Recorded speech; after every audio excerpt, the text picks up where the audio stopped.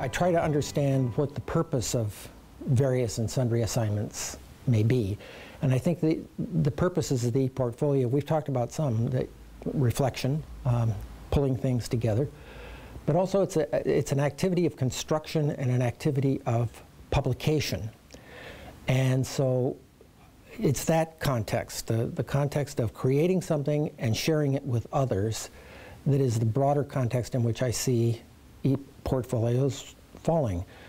So to me, what we're really struggling to do is to move to a place where we think of students using the older language scholar, that we think of students as productive, creative, that their ideas are worth sharing, and not just with the instructor, with one another, with people outside the class, that they become a kind of public scholar.